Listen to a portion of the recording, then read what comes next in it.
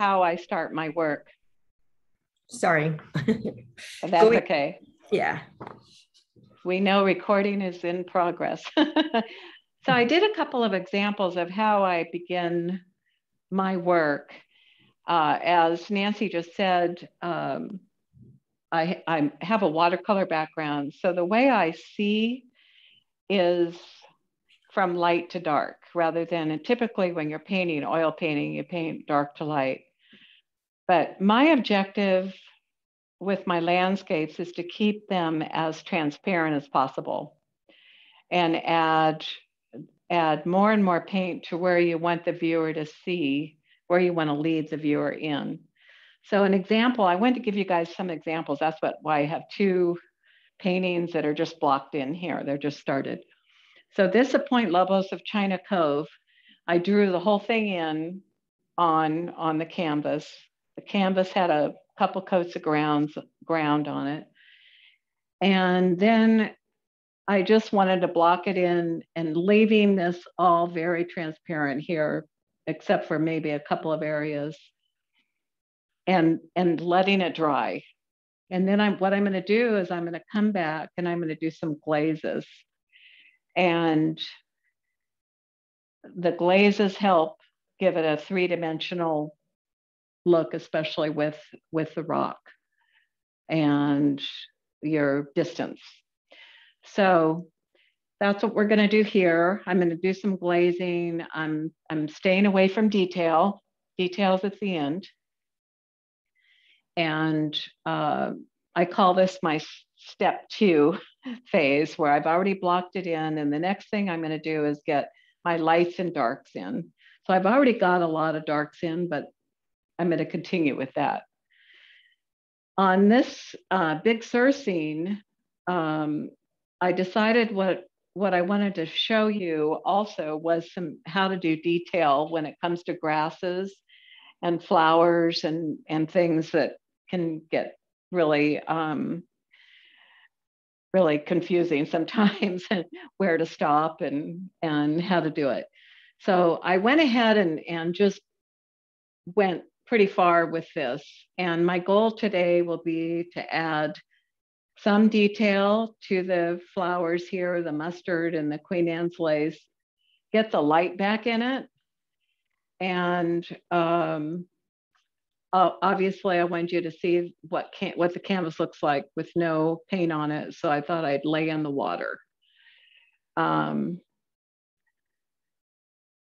The other thing I wanted to do was tell you guys, explain to you guys some things about how I use my palette, and mention this book, which is terrific. Gives you all the secrets of composition by Edgar Payne, composition of outdoor painting, but it's also indoor. In his book, he tells you all kinds of things. So this is a must-have in your studio. I wanted in this Big Sur painting to lead your eye in with this path and then rest right in here. So I'm going to keep my color really pure where the light is hitting this mustard here. I'm going to highlight some of the grass. And I want to have the sky and the water be fairly smooth since this is so busy. So that's what I'm going to do. And I will carry on. The other thing I wanted to talk about is brushes, palette, and paint. So some of the things I would highly recommend are rosemary brushes. If you haven't already tried her brushes, you can get them in the UK, order from rosemaryandcompany.com, but Wind River Arts in Texas sells them, and you get them in a few days, but they're just the greatest brushes. And this dagger, this ivory dagger, you can do all sorts of things. Detail, you can get a line, you can get a wash. It's just terrific. I mean, also a really good brush for detail like stems and little tiny things. And they last a long time, and they carry some paint. Is not very expensive Dick Blick script brush. And this is a number 4. Number 2s are good. But those are really important. The other thing I wanted to say is for washes, these angle brushes are great. It's Creative Mark. Jerry sells these. They're soft, so you can move paint around without disturbing your brush strokes unless you want to. So it's a really nice brush. So that's that. So what I'm going to start with here is I'm really happy with the color I have in this cove in China Cove, and I want your eye to rest there, but all this I really want dull. And it isn't right now. So I'm going to dull it out a little bit. And one of the things I really have gotten a lot out of is using a very limited palette. And I think, and the reason I say that is kind of one of the biggest mistakes that I don't want to make is having the same intensity of color and the same detail everywhere. You want your eye to rest somewhere. You don't want to, you may love detail, you may love to do it, you may be really good at doing it, but it's not particularly a successful painting, in my opinion. So what I try to do is create a three-dimensional feeling in a couple of areas, and then let the eye rest as it goes back, which may mean some smooth areas, it may mean some duller color, and it definitely isn't using color right out of the tube until the very end. So I moved my palette. I usually have this big palette over here, but I moved it right here, so hopefully you can see. And my limited palette, I kind of do the Zorn palette, but with modifications. If you know Anders Zorn's work, he does really beautiful portrait work. And he used cadmium red light, ivory black, white, and yellow ochre. I've modified that to, I don't use cadmium red, but I love the Sari colors. Permanent bright red is like magic. This is a beautiful color. So I use white, permanent bright red, yellow ochre, and Payne's gray instead of ivory black. Ivory black I'd use if I was doing portraits. So just when I block in, when I'm first doing a block in, I'm keeping it really, really simple in color. And then I kind of use that as my grays.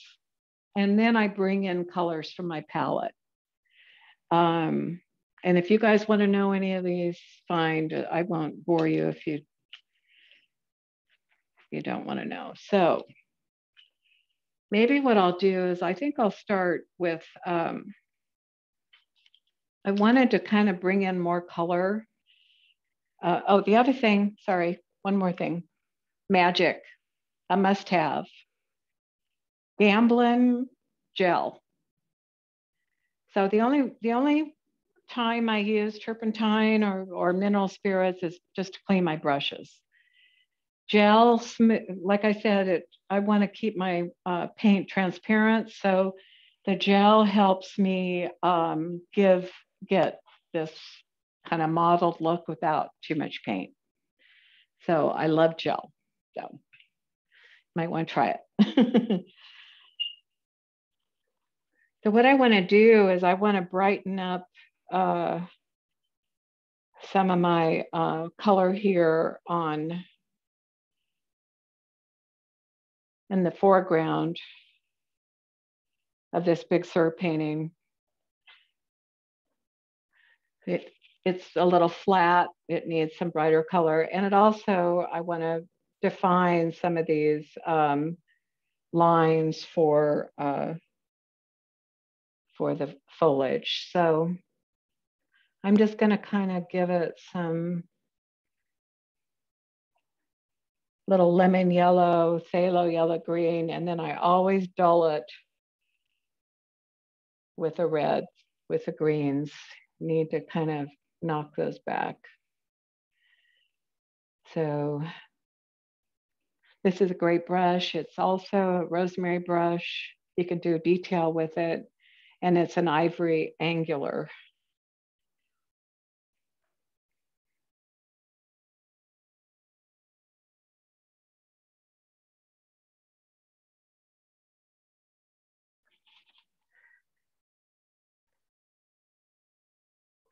So I don't know if you guys can see it, but I've got pencil lines here from drawing it in, and I'm just following my lines. I'm really careful not to lose my lines if I can help it. Right now, the painting is too cool, so I'm going to warm it up with some reds and yellows.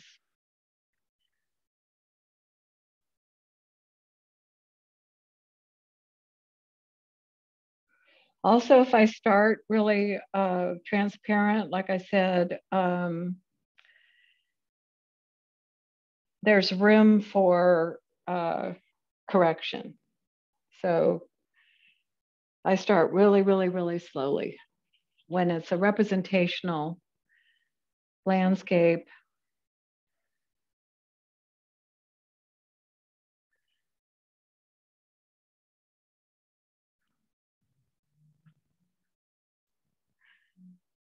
it doesn't boggle my brain to start slowly. So I'm very, very careful. So I can see where I'm going. I also have a mirror behind me. And that mirror does wonders in reversing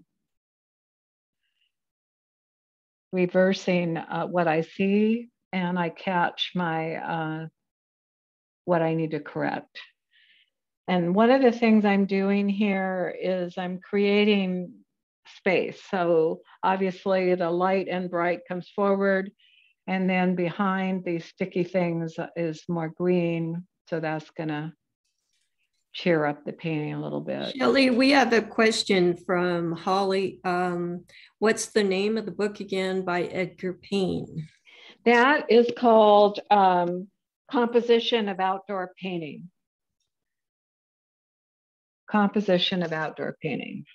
Okay, thank you.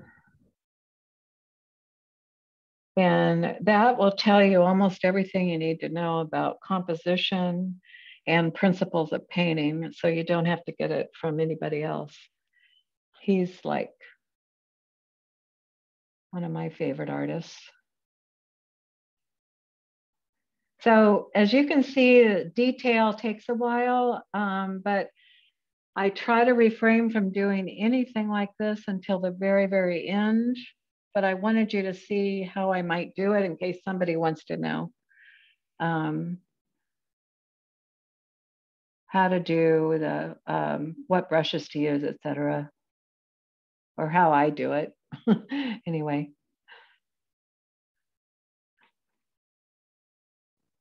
Shelley, are you using a reference photo? I am. I usually compile them. And so I put together some photos that I like. And But you don't have the photo right near you? no, right now I just know what I'm doing. Thank you. Know what I want to do anyway. I mean, it may seem tedious, but keeping in mind that every flower has a light side, a dark side, a warm side, a cool side. And for my cool, what I usually use is a mixture that is a purple. And how I mix that, it's this right here. I don't know if you guys can see it, but this is it. It's what I've used in here. And then it turns to a beautiful mauve, but it's just a neutral. It's just a neutral.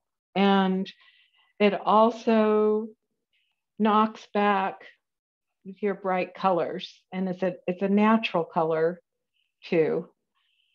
So it works with rocks and so forth. But there's a lot of purple in nature, I find, not just brown. a lot of mauves and reds. And so that's what this needs to me is more red and mauve,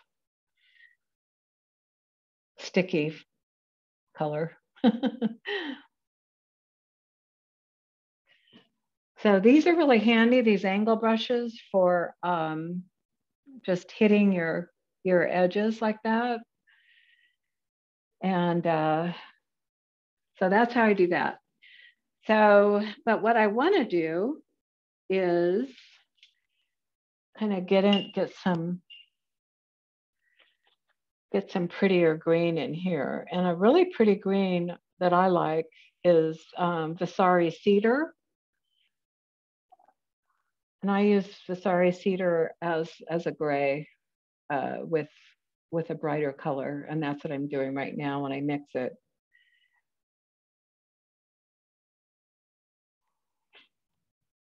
And if you want it warmer, all you have to do is add burnt sienna or a red to it, and voila, you got it. If you want it, yellows are good too with your greens.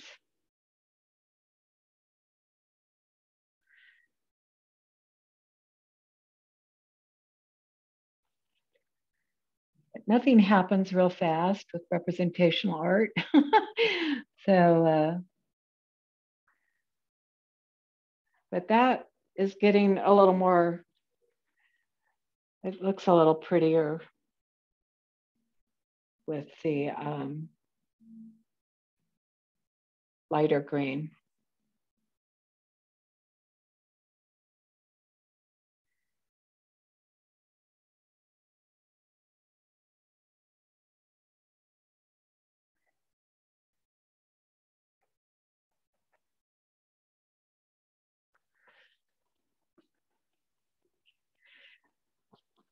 The other thing I don't know until I put the water in is how blue the sky will be. And so I just usually leave my skies to the very end. I just block them in like they are right now. And because the sky obviously is blue and the water's blue, I have to wait and see, get the right balance. So I'm going to go ahead and put the water in right now, which is the mixture of red and green and blue.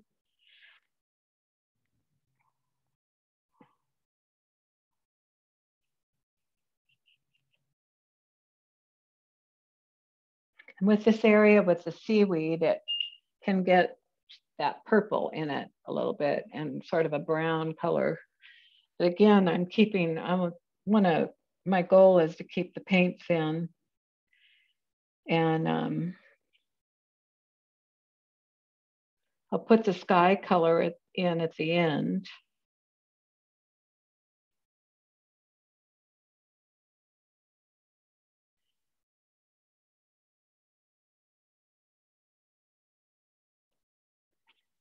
But here I do work dark to light because I'll do the lighter over it. So, but our water can vary, as you know, from sort of a purpley color to a green. And it depends on what you want to do.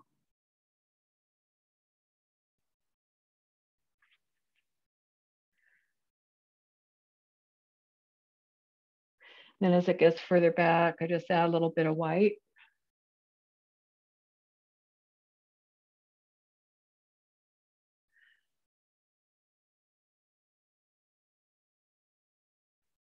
It's greener as it gets closer to the shore.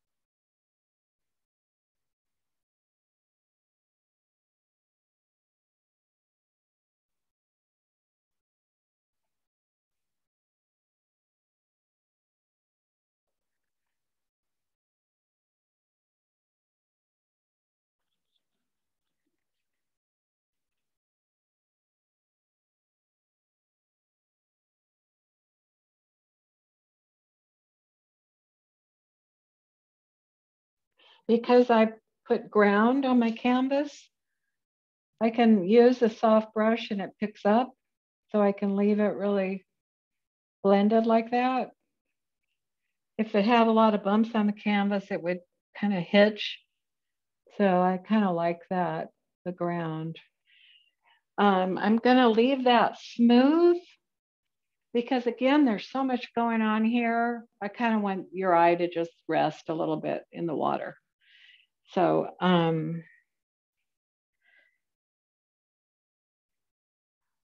I'll put in the white around the rocks, not everywhere, but just here and there, the foam.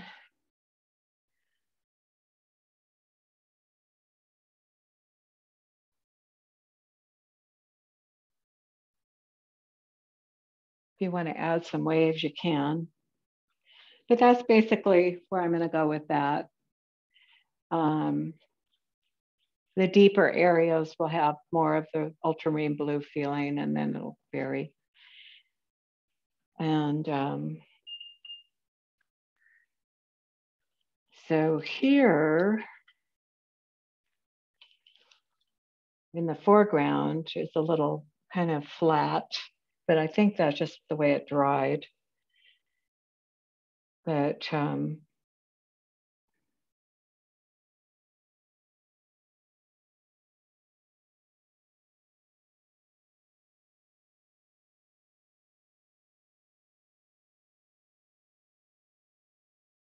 there we go. So that's what that needs right there is just a little more where the light's hitting it. And the grass is coming over. This is a bush coming over here. It's a bush coming over here. So what I wanted to do is I wanted to step it back. So where I have an edge of light, I'm going to try to have dark and so forth. And getting duller as I go back. So that will be duller. That will be duller. And you just kind of play with it until you're happy.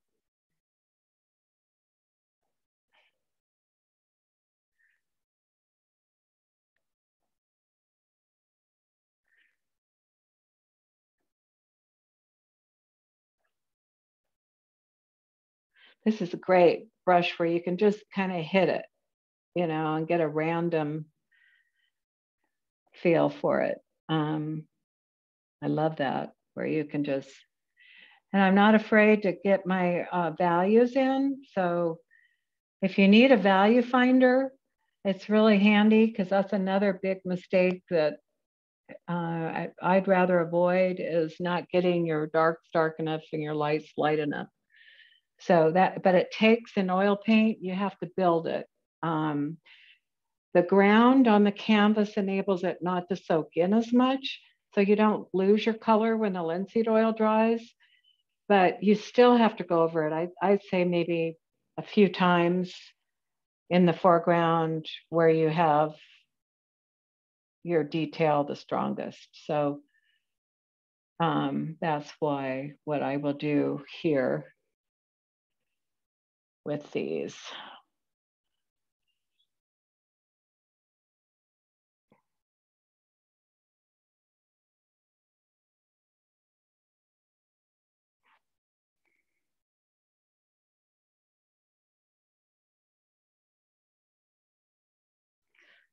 Okay, so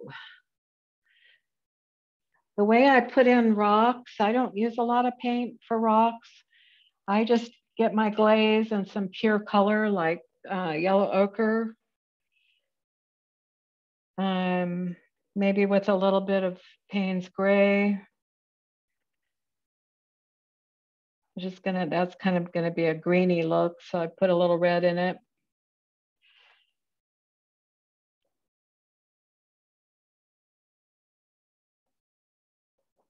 That's a kind of a rich brown. And I just glaze them where I've already drawn it on. So, and that way I can still see my lines. After it's dry, I come back and hit it with more opaque color like I've started to do here. with that.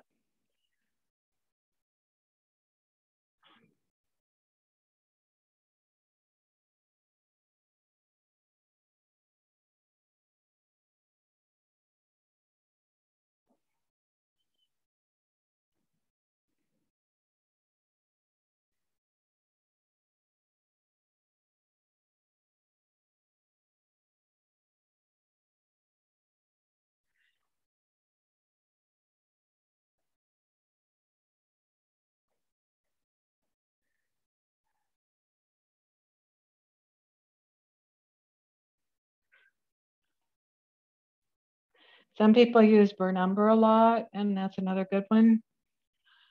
For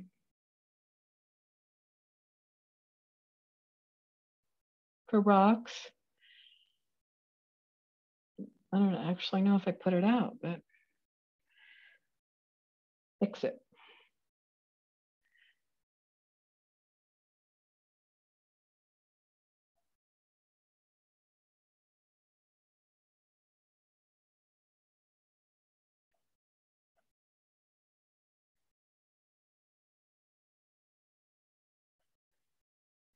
And I don't want to get too dark back there. I'll just keep it on the light side. With these rocks and the cliffs where the water hits it, it's always a rich brown.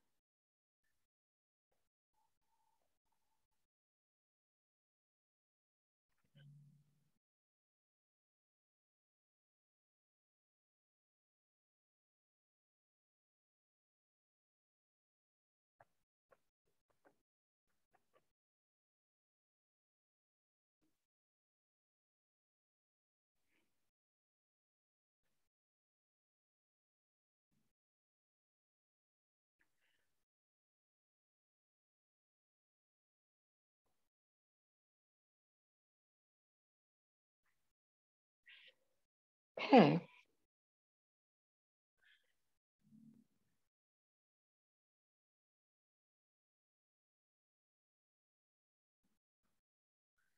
It's really neat that I can go with the same brush. I'm still using the same brush, which is pretty great because you don't have to lose your concentration with these. Has a great point.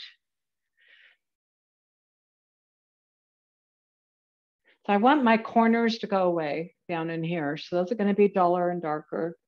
I want my light and eye to be in here. So I'm going to go ahead and give this a little bit of brightness in here. And that's going to be pure cadmium lemon yellow. And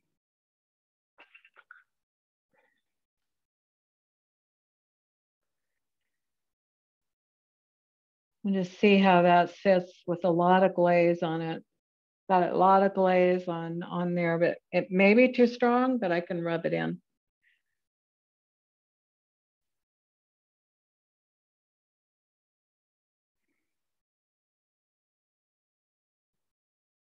But right where the light's hitting, I'm going to want it to shine.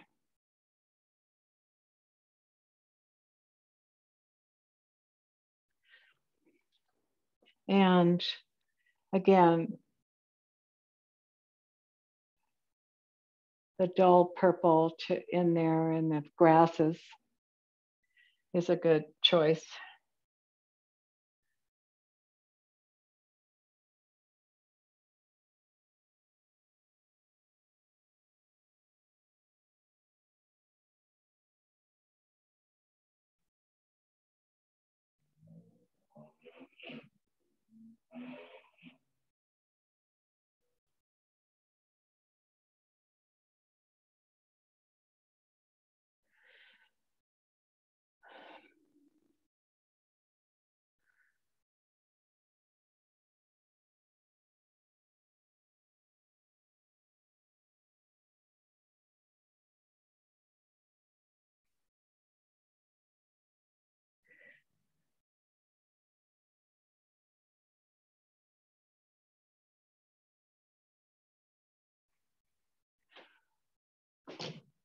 Oh, sorry.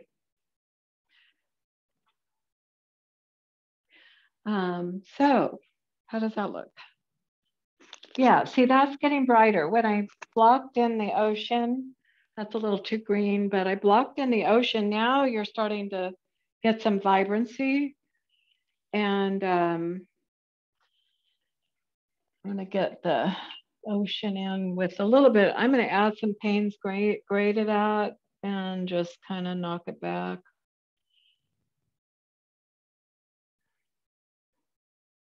Right in here. And it'll start to set up, so it'll pick up some color, which I don't want, but that's okay. Oh, that's probably just enough. Yeah, that's good. And then where the current runs in, it'll be have some movement to it. There we go. And our ocean has some of the yellow, dull yellow to it, like you see in here. And like I said, some seaweed, which is the red, if you want to add it. And then up front, I usually do sort of, because I like your eye to kind of stay up in here. And I just do some sort of turquoise. Cobalt teal is great color. Cobalt teal and quinacridone magenta together are really pretty. Again, I really limit my palette until I get to this place because it can get too much color for me, for my eye. I have to be able to figure it out while I'm painting it and like it and know where I'm going with it. So I kind of keep things fairly modified color-wise. Okay. I can use any one of these brushes. I don't know why I'm still using this one, but it's fine.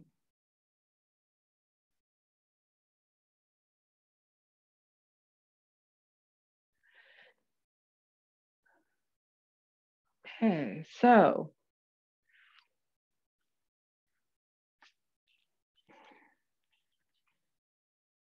and I will, when I'm in this stage, I will go everywhere. I don't just start one place and work on it and go to another.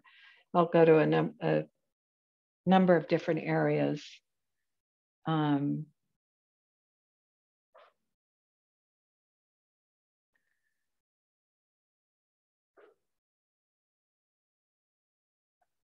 And then I'll let it dry and I won't touch it for a day and then come back and stare at it and see what I think and then take it real slow. Let me see. Okay, I want to bring this in. It's deep water here. A little bit more. There we go. And then break. I'm turning around, I'm looking in a mirror.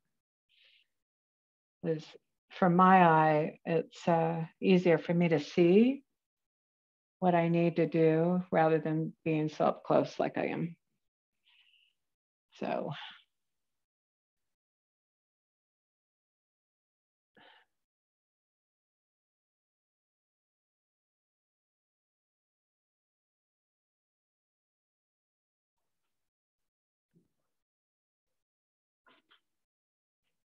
And then at the end, I can put sky color in there once it's dry. Okay, so.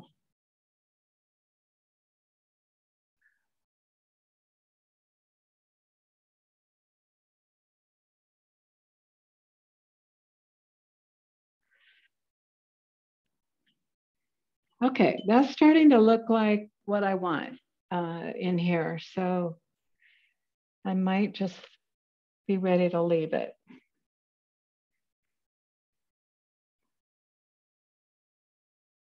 You notice it's really transparent. I'm not using a lot of paint. So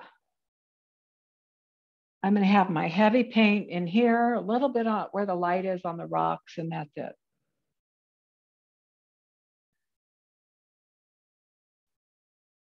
For my style, there's not one way to do it, but it's just for me.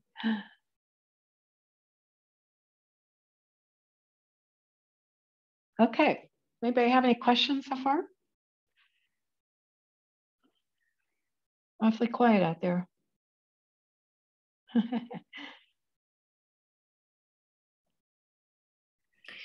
Shelley, it's about 4:45. So you can demo till 5 or 5:30, whatever you feel like. Whatever everybody wants. You guys have questions or? Well, I was wondering the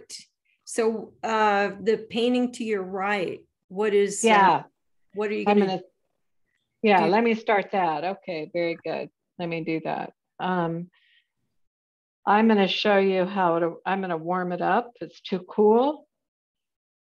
Okay.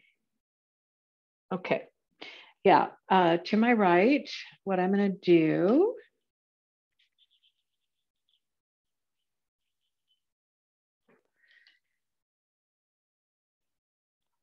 I want to dull some of these areas and I want to warm it up because that'll make this cove pop.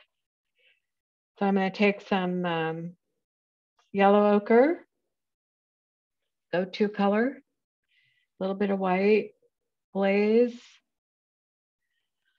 And I'm gonna, let's see, I think it needs to go a little bit duller there. There we go. And I'm going to give it, the rock, some roundness. So this rock, ooh, that's strong.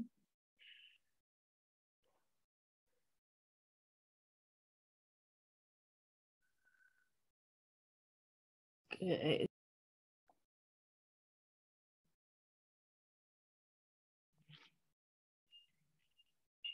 I'm just going to spread that. That's the other thing. It's really handy. You guys as painters know what paint does when you spread it. So it's really handy to know what it's going to do when it's thin. Shelley, we have a few questions about glazing. So Jim asked, he hasn't started painting with oils yet. He wants to know what the technique is exactly. And then Holly asked, why did you decide to glaze the left painting where you did? Why did I do what? Why did you decide to glaze the left painting where you did? Oh, okay. I just hit this area with color because it's pure color right out of the tube. And mixed with gel, it'll still be transparent. So that's why I glazed. Is that what you mean? I glazed right there? Yeah. And okay. Yes, I think that. Mm-hmm. Let's see. And then the other question was what again on this one? What is the glazing technique? Okay, glazing technique. I don't know if you guys can see my palette, but I've got this glaze. It's really called glaze. It's gel free. It's gel, I guess. That's what you call it. Solvent-free gel. You get a couple of them. There's two different kinds of Gamblin. This is solvent-free. There's another one that isn't as thick that you might like.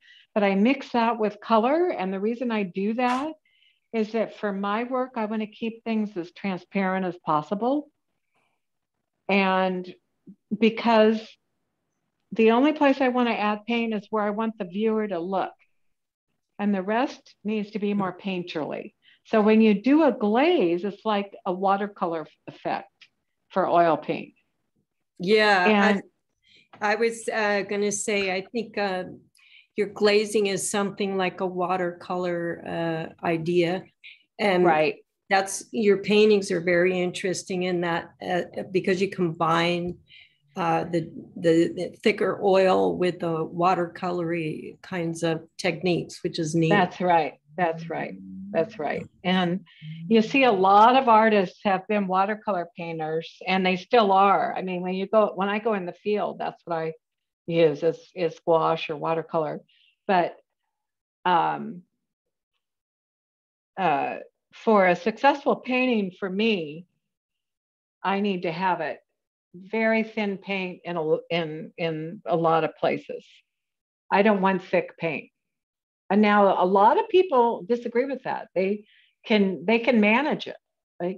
But the point is that you have to paint the way you see, right? So if you're looking at a tree, there's something that goes on in your mind that says, I use this color, that color, and I get there what I need to use to paint that tree. Even after you've drawn it, you already know the structure, you already know the composition of the tree, but something in your particular eye has a vision of your view of that tree. It's only your view. So for me, when I look at a tree, I don't see heavy paint. I see really thin paint. And then where the light is, I can hit it with paint. So it's how you see it. And it's really important to stick to what you see, I think, and not do anything else because it gets confusing. So anyway, where was I? So what I was going to do was glaze this rock. And the reason I'm doing that, to answer the glaze person's question, is that the paint will do it for you. That's where the artistic part comes in, where the paint will just give you texture. Once it dries, it'll do things you had no idea it was going to do. So that's the fun part, is you can just see what it's going to do and let it dry.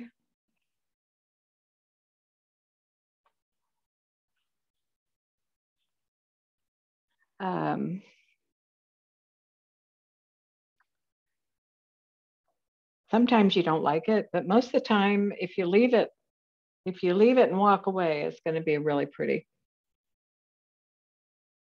I find.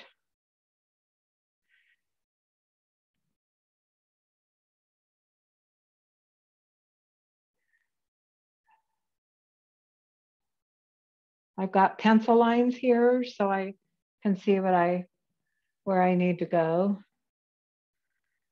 And I wanted to do kind of a outline where the rock is up against this cove. So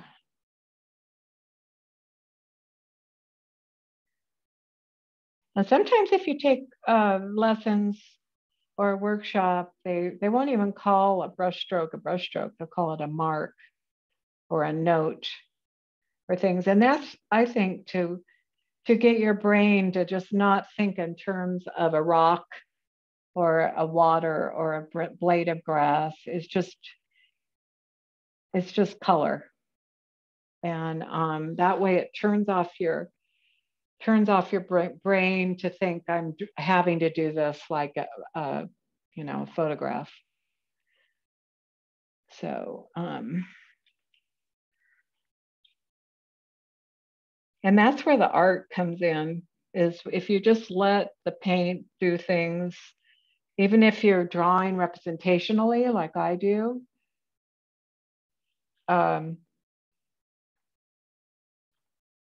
it gets artistic because it just takes on a life of its own. So, okay, so what did I want to do to this? What I wanted to do is dull the pine right here. So here we go with glazes again.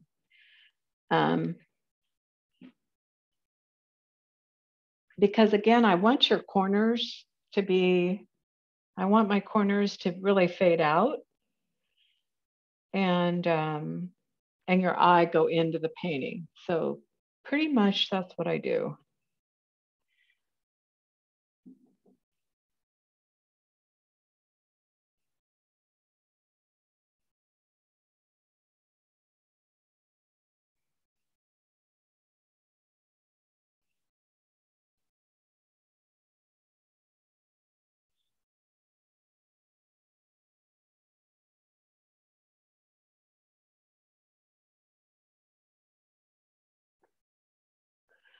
These are pine trees here, and there's a light side and a dark side. It's my light side. I'm gonna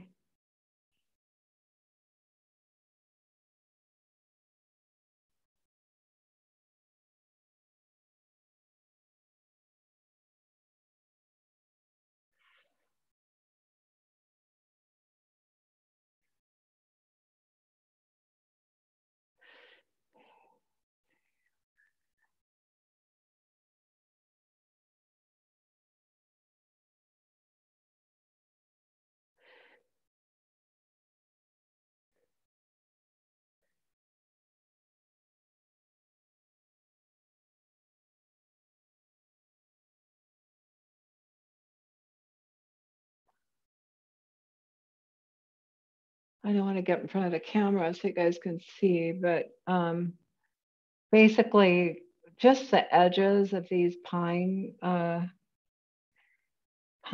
will show just the tips right here like that, just here and there.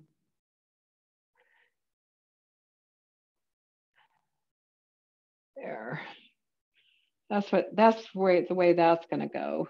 And okay, so in this phase here, my next step is going to make, like I said earlier, I want my darks to be darker and my lights to be lighter. So let me get a rag. I've got paint all over me.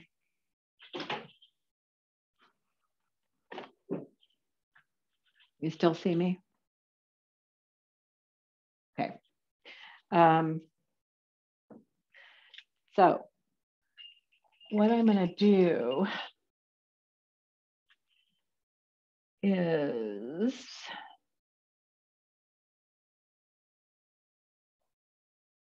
darken my rock. This rock comes all the way down.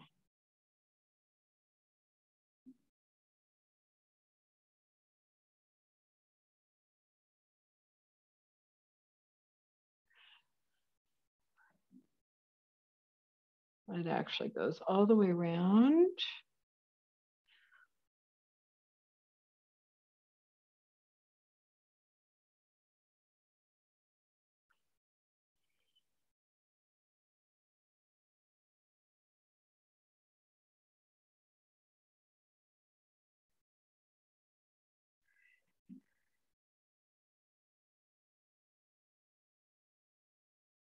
And I like to deconstruct my lines. Once I draw the whole thing out, then I use paint to deconstruct it. You'll see that I'm kind of going over my lines a little bit, just to kind of.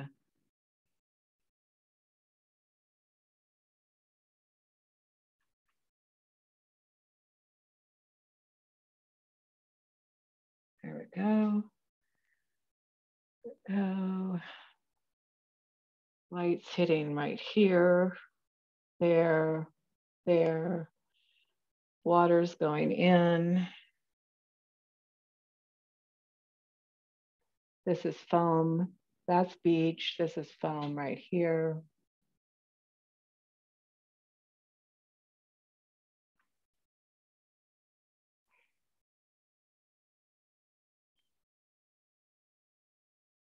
Then, as you know, there's a couple holes in the rocks, which those will stand out with the dark.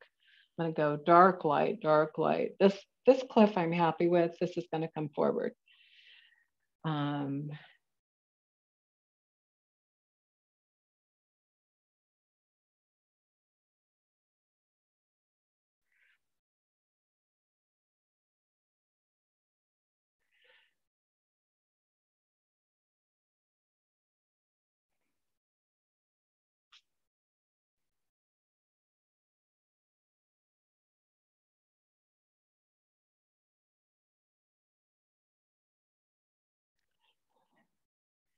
That may look like I'm doing detail, but I'm kind of trying to stay away from that a little bit on this one. And I'm trying to, my next step is to get everything in the right place more than anything. So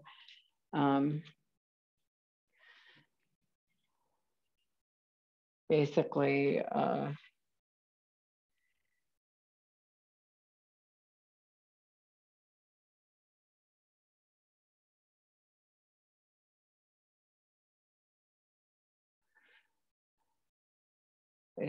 it's getting dimension and warmth back in it.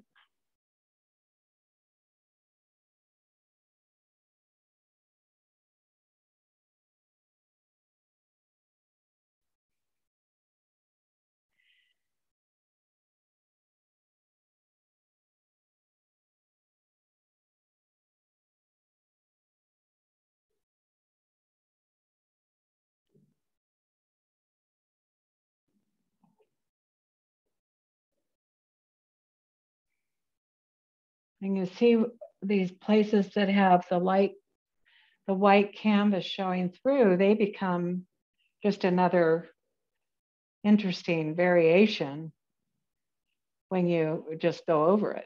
So you may not need to go back.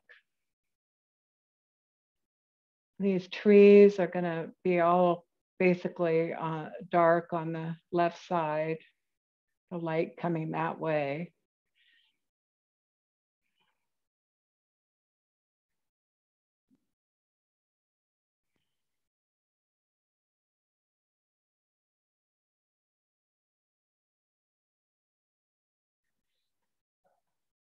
There's a tree coming in over here. The cliff, there's a tree there. These trees should come forward. Usually I mix all my paint in advance. I just didn't have room on this palette. I didn't want to be reaching over here so you guys could see.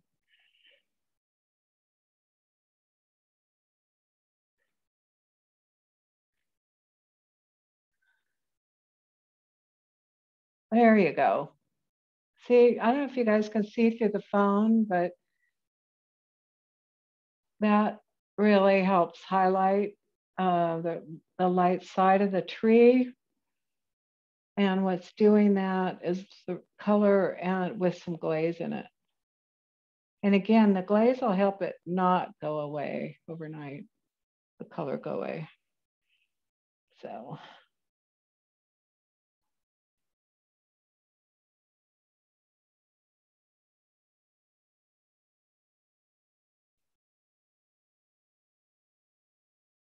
Okay, so that's starting to look like a rock. Get some more red in it.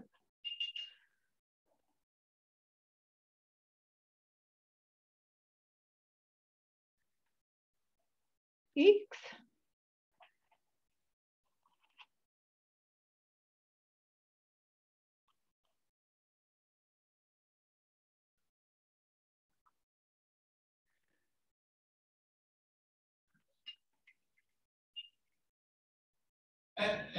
Jim said to say thank you very much, Shelley. He had to run to another meeting.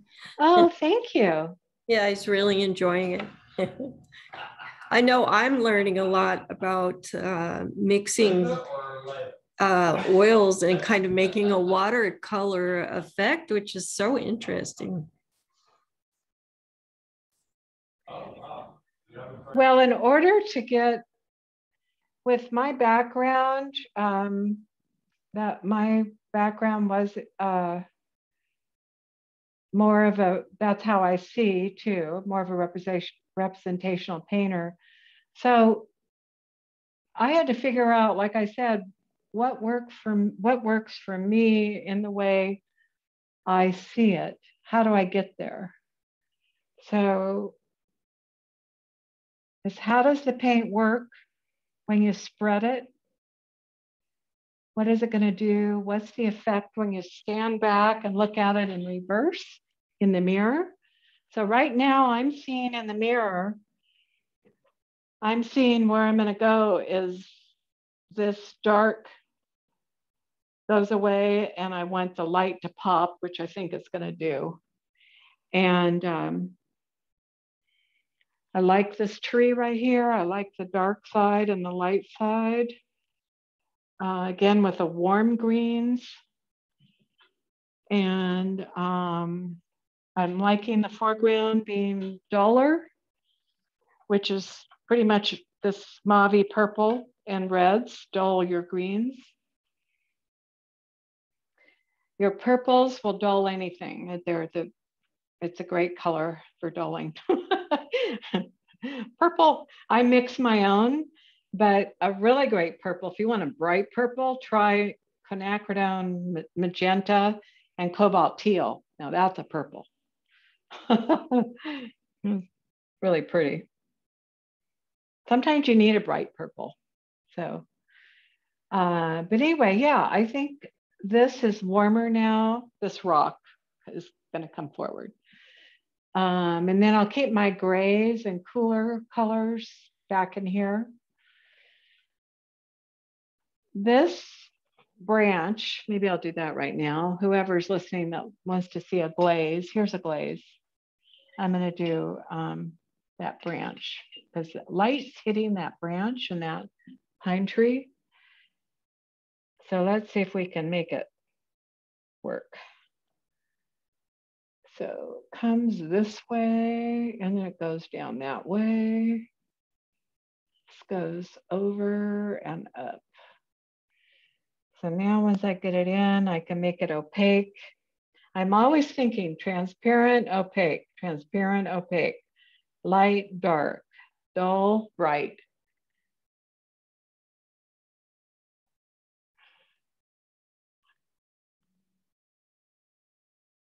Which is probably why I can't talk very well and paint at the same time.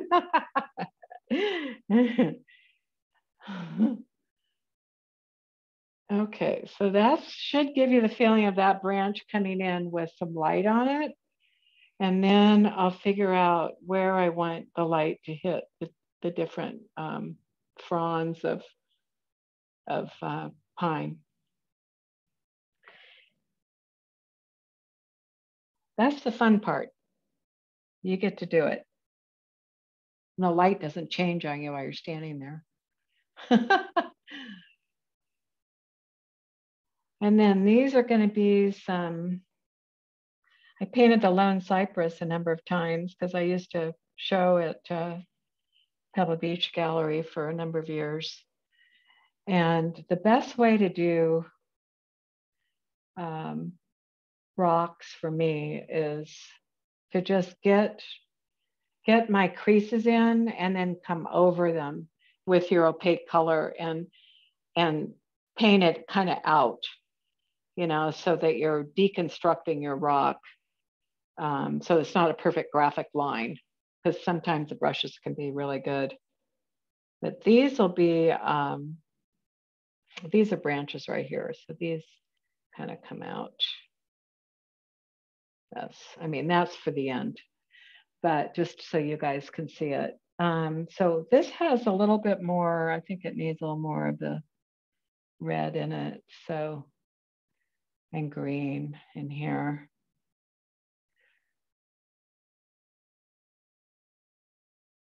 Anybody have any other questions?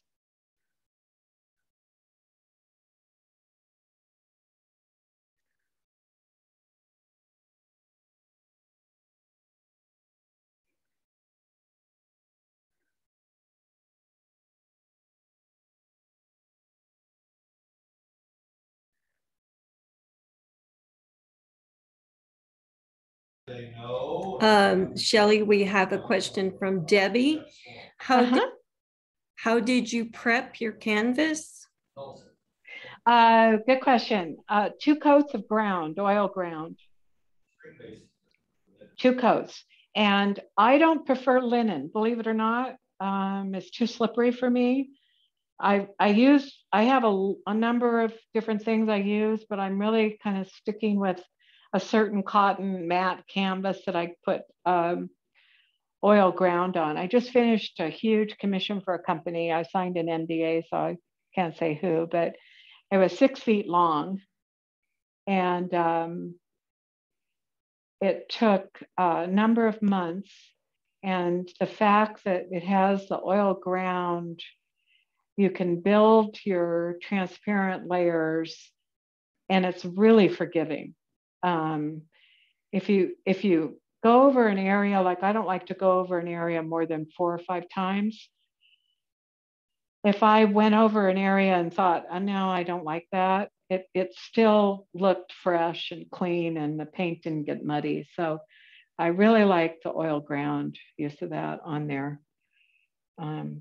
It's a little bit of a pain to do it. You have to wait for it to dry and all that, but I highly recommend it. So let's see. So I'm deconstructing some of my edges a little bit with the rock. And I'll have to refer to the photo for all that. But in this stage, this is like my second stage after the block in, I start to work the lights in the dark. So that's what I'm concentrating on. So on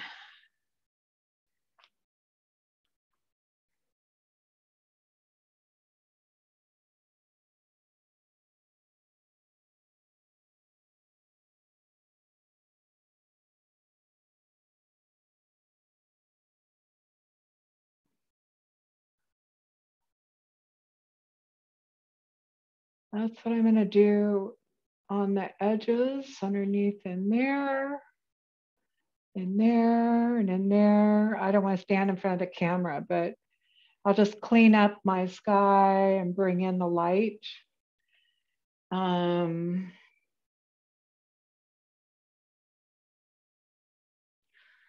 Like I said, I like these trees. These are working for me. That's going to come forward, and that's going to stay back.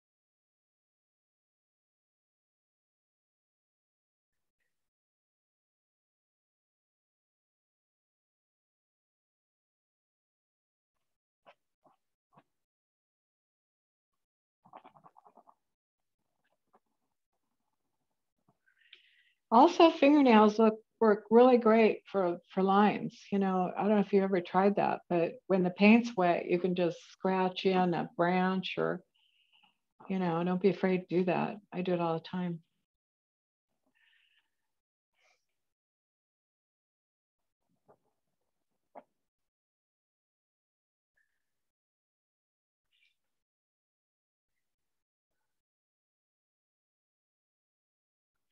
See what we have here. Yeah, so I'm looking at it in reverse, and I really like that. I think it could use a little more umph of purple, which is my mixed purple. Right in here, this is probably going to be really much more purple in there, like it's reflecting. And that. And yeah. Those cliffs have the red in them. So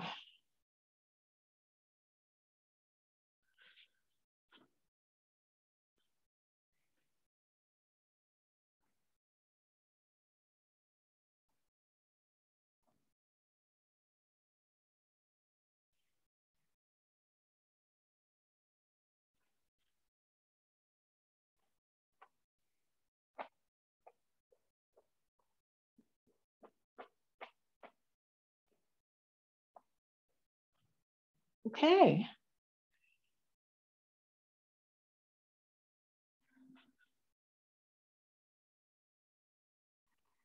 So is it probably, I'm getting to a good place where I'd stop and let it dry.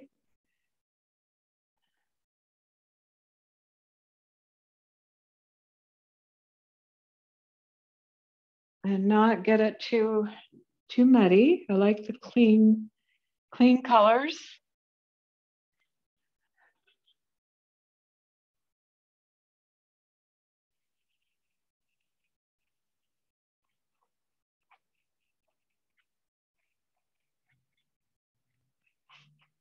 Smooth out my corners.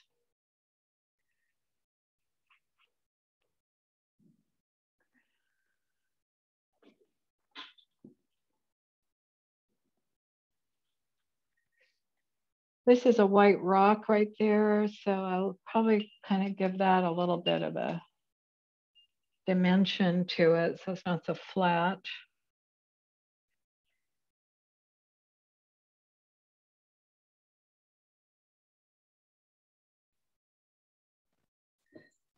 Shelley, we have a question from Marley. How do you sign when you're finished?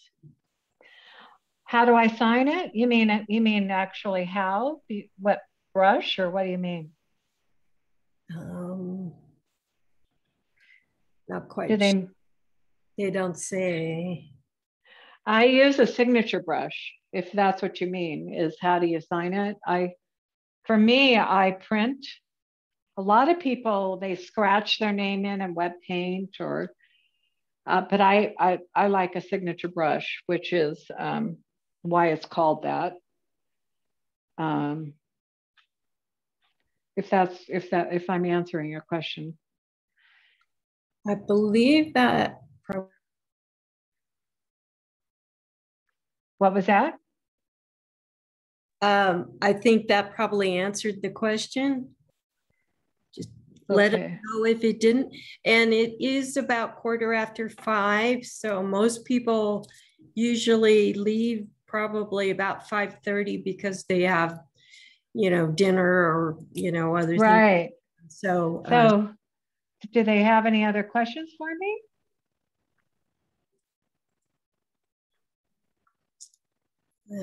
Anybody else have questions? I was just curious about your block-in process. That's step one, I guess, because the two paintings that you had initially, that was after your step one. That was after you did a block-in. Right. I draw. Step one is drawing. Basically, I draw it all out. Mm-hmm. I'm happy with what I want to do. The next one is total block in with just a 50% lighter version of what it's going to be in the end. Okay. And then I let it dry. Mm-hmm. And the paint does some marvelous things. And you don't have to fuss with it. Just look at it. And that's when you can change. Maybe something's too small, too big, or you have to move it or whatever. That's the time to do it.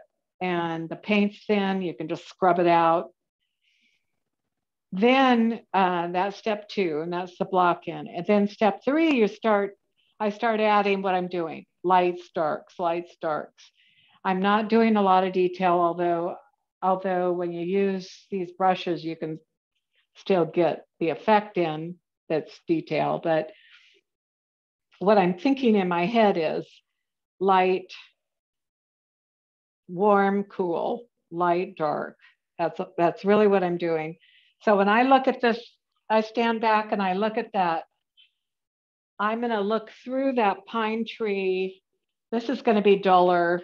Actually, it needs to be duller. And see this hole in the rock, the beach, and this edge. That's my goal. So I'm not going to do a whole lot to the colors here or here. I'm going to clean up all this white canvas with sky, and I'm going to add edges to this pine, but the shape of it is fine. It's random enough. That's the other thing. You don't want pattern. Nature doesn't have a pattern.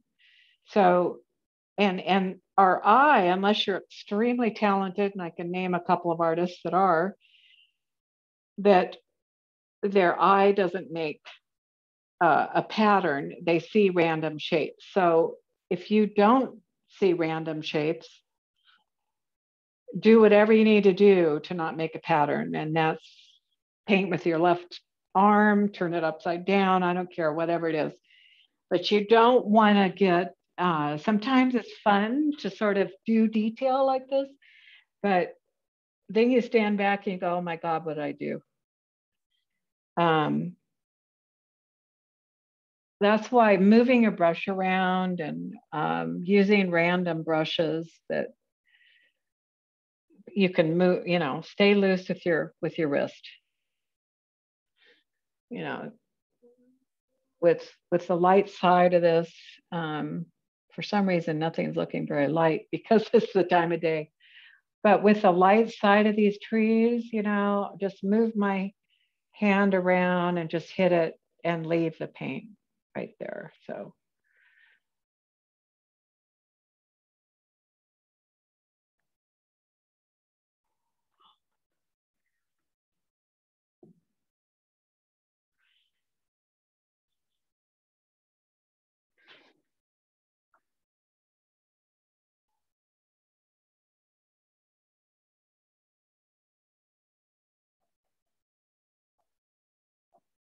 sorry, I can't really see with it at that angle, but I'm going to have my dark edge where the cliff drops. Now I'm probably going to leave a lot of that. Once it dries, I'll dry brush it in. You guys probably know a dry brush where you're really using just a dry brush and you're just like this right here. That's going to be reflecting this beautiful green water. So it's got a little bit of yellow ochre and Payne's gray on top of that rock color, mixed with some phthalo yellow green, which is in that water. And you're gonna get some of that, which is really fun. That's a dry brush. You just kind of,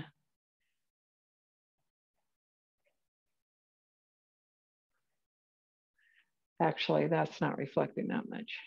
It's over here. But that's that's what's really fun with rocks, is you have a warm side and a cool side. You don't want them to look too solid. So you use just kind of a dry brush and brush it in where you see the cool green in there. Yeah, that's pretty. And then this right here on this is going to be reflecting the warmer. So that's the yellow ochre side of things right here.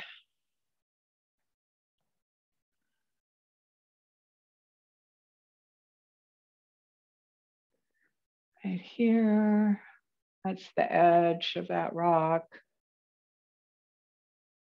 There. There. There. A lot of artists kind of put pink in rocks, and that's there. I think it can be pretty.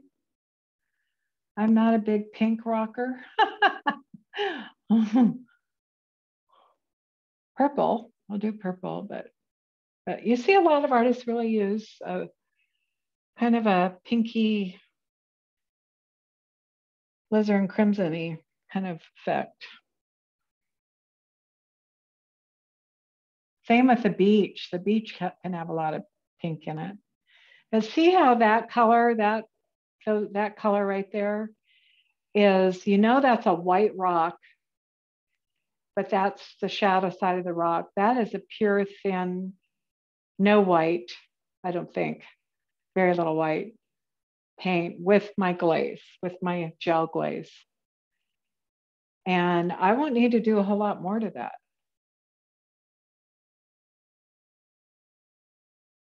And I'll continue to just build, like I said, this will get duller, that'll get duller.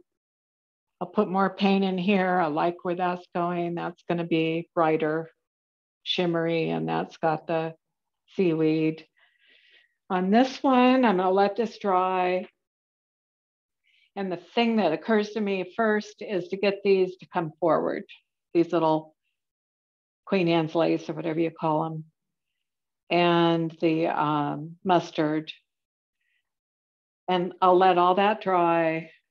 I'll put a little bit more of the lighter mauve green back in here and back in here. This will be the stronger. These will fade back. And then I'll see where I am. And I may have to add or take away color in the sky. So I'll just see where I am. And this is coming across a little too orange for me, but that's okay. I'm rather have it too bright than too dull in the foreground.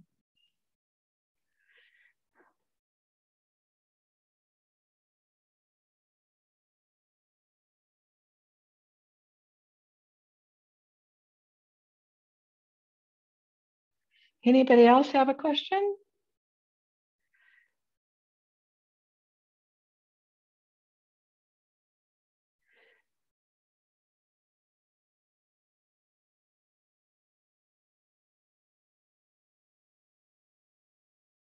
I appreciate your coming on and listening. I hope it makes your painting experience an easier one. We appreciate you're taking the time, Shelley, very much. Thank you. Well, painting can be frustrating. I hope it made it more fun. Yeah. Very nice. Yeah, we really appreciate it. Thank you so much. It's incredible. Incredible. Did we make some progress today on this? I can't tell. Yes, I think so. I think you really enhanced the foreground of the leftmost painting, and the put in the water was beautiful, and watching the rocks come to life on the right, that's really, really neat. So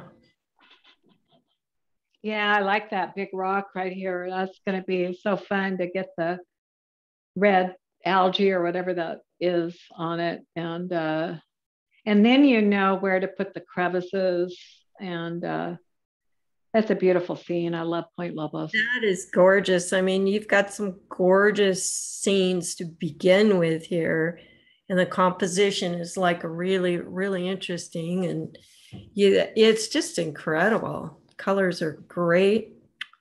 Yeah, many people are saying thank you very much, Shelley. They're signing off. Well, so glad to meet everybody. Thanks for having me. Appreciate it. And thank you, Nancy. You're welcome. I just have one more question. How long does it normally take you to do, say, a painting the size that you're doing there? This is 14 by 18, and from start to finish, I work on a few things at a time so it can dry. And so including that, probably a couple weeks. Okay, wow. So I just finished this big 6-foot painting that was a landscape, and that was from start to finish, probably 3 months. Wow, 6 foot. Yeah, 6 foot. It was something. But I wish I could show it to you guys. But anyway, yeah, it was, I think for me, for my personality and the way I see it, I'd rather stop too soon and put it aside and put a timer on and just limit my painting time, let it dry, and look at it fresh the next day. Interesting. So, yeah, sometimes you can look at it and see different things, and you don't want to undo, you don't want to make it too muddy. You don't want to put too much paint on it. I don't anyway. Mm. But I sure appreciate your Yes, thank you coming so on. much. Yeah, many people have said thank you. The paintings are beautiful. Thank you so much. Well, nice to meet you. Yeah, nice to meet you. And I'm going to stop the recording here. So Okay. Okay, real good. that's okay with everyone. Okay.